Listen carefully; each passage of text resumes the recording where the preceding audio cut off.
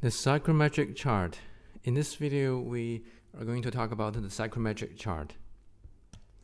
First, what is a psychrometric chart? A psychrometric chart is a chart that has two dimensions.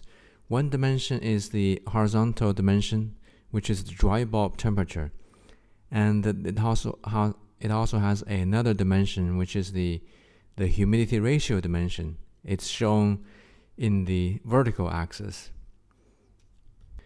And there are many other things on this chart shown as a function of these two variables, dry bulb temperature and the humidity ratio. So if you have a moist air system and you know the dry bulb temperature of the moist air, and you know the humidity ratio, and you can find everything about this moist air. I also need to note that every psychrometric chart is given for a particular barometric pressure. So for example, this chart is made for this barometric pressure of 1 atmosphere, which is 101.325 kilopascal. And this is the standard atmospheric pressure at sea level. Also, we need to give credit to the people who made this psychrometric chart. There are so many versions of the psychrometric chart, and they may look different, but they should be all equivalent if they're defined for the same condition, if they're defined for the same barometric pressure. For example, this psychrometric chart is made by the Carrier Corporation. And there are many psychrometric charts freely available from the internet. Okay, let's just look at one very simple example to see the basic things that we can do using a psychrometric chart. Say we have a moist air system that's at 25 degrees Celsius dry bulb temperature, and with a humidity ratio of 0.01 milligram water per milligram of dry air. Okay, so we have this moist air system, and the dry bulb temperature is 25 degrees Celsius. The humidity ratio is 0.01. The humidity ratio is the ratio of water vapor mass to dry air mass.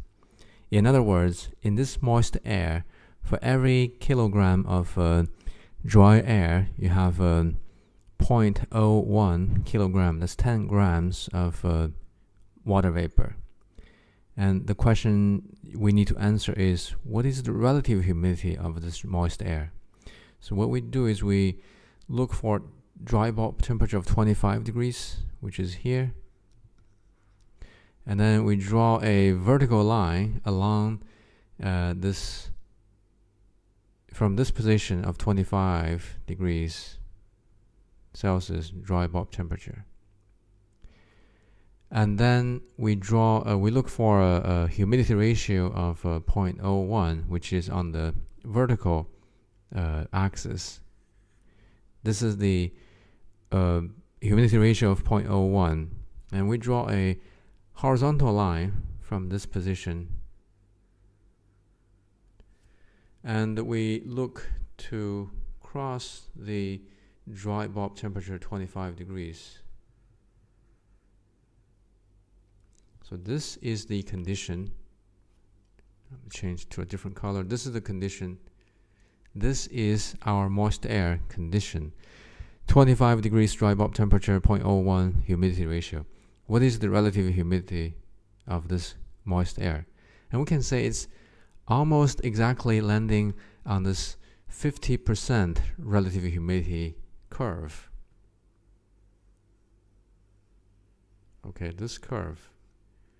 And you can find from other psychrometric charts, and some psychrometric charts actually show a so-called comfort zone.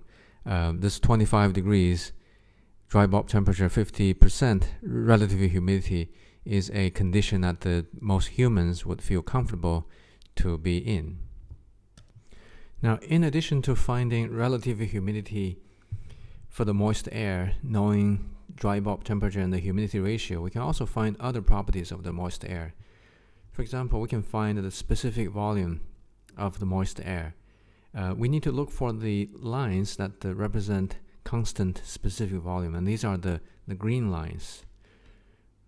So here's one green line that shows constant specific volume, and here's another green line that shows constant specific volume.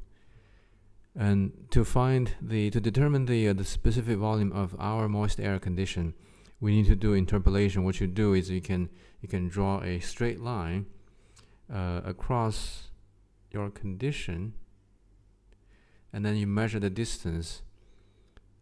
You measure the distance between the point of interest and the two reference points. I'm not going to elaborate how to do the interpolation. This is something that you should already know, or you can learn elsewhere. Now, finding the specific volume of moist air is very important in air conditioning design practice, because you need to know how much air you're moving, and specific volume will give you that, to provide you that information. It's an essential piece of information.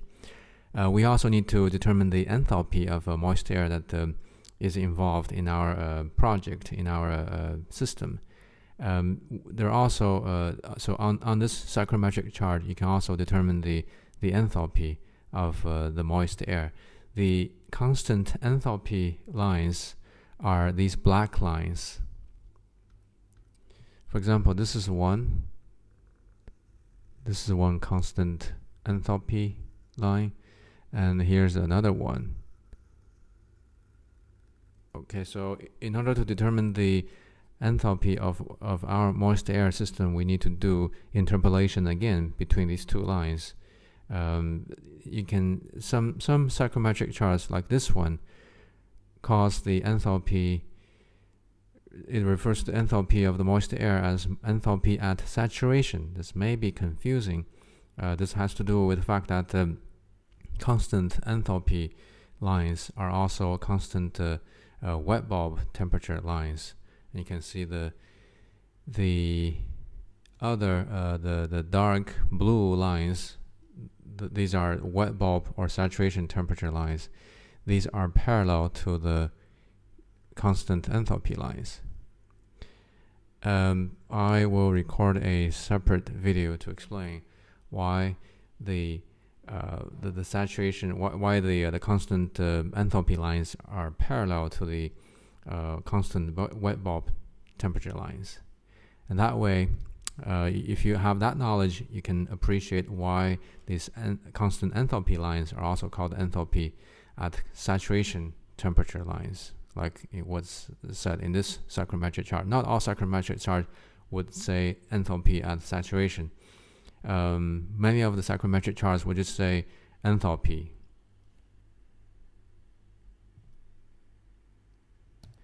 Now, this was just a very brief introduction to the psychrometric chart, and we introduced the basic functions of the psychrometric chart, what we can do with the psychrometric chart.